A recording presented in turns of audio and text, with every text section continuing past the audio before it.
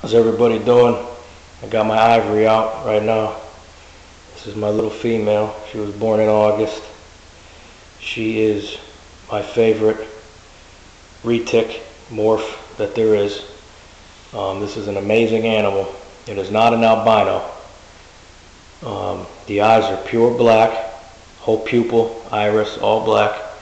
Her body is patternless. She's a cream color. Well, they're all cream color as babies. Now you can see this white striping here on the side towards the bottom.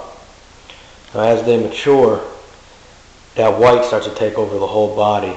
And as they keep maturing, with each shed, more white comes. And they start to get some black speckling on the top of their body. Now her mother didn't have a lot, which looked awesome. And her father did have a decent amount just on the top, on the back, which actually looked pretty cool too. So this is an amazing morph of the retics. They came out in 2005, and they're just starting to really take off now. So that's her. This is actually my second Ivory.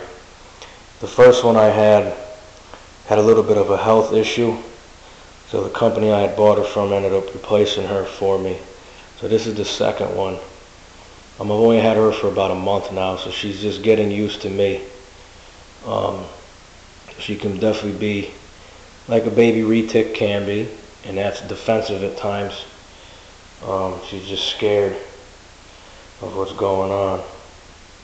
But she's warming up pretty good. She's getting used to me and the routine.